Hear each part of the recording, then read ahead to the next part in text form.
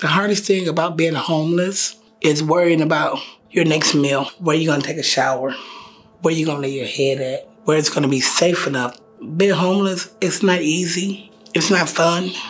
It's scary. It's dangerous. You think, why am I homeless? Don't nobody want me anymore. Don't nobody care anymore. No, there's people out here that cares. The question is, do you care? Do you care enough to get yourself out the situation you're in? I'm out of my storm now. My storm settled. Today, matter of fact.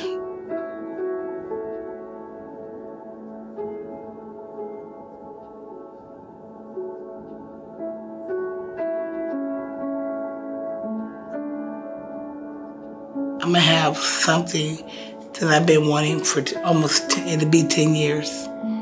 A place of my own. A place I can actually say, it's my home. I'm here. So honey, if I can do it, you can do it. Trust me. Trust and believe. Just have faith in yourself and have faith in God. You can say, I give up on the world all day long. That's just the world. The world's gonna be there regardless. But don't give up on you. Because you're someone and you're somebody. Like me. I'm someone. I'm somebody.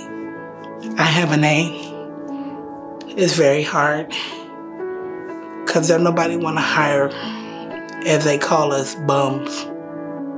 But you're not a bum. You're a person. You're a human being. You're a child of God.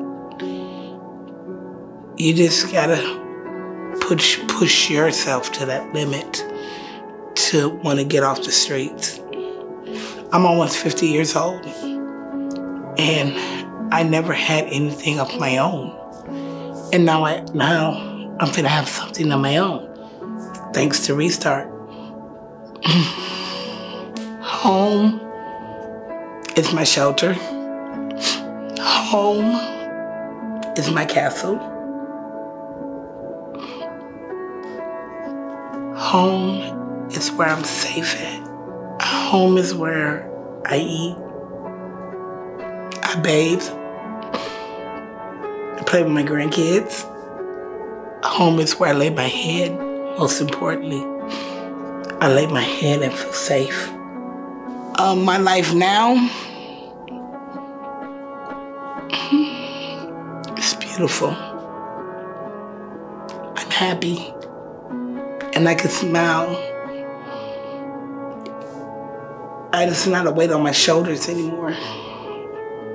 I don't have to worry about it anymore. I know what I'm looking forward to when I wake up.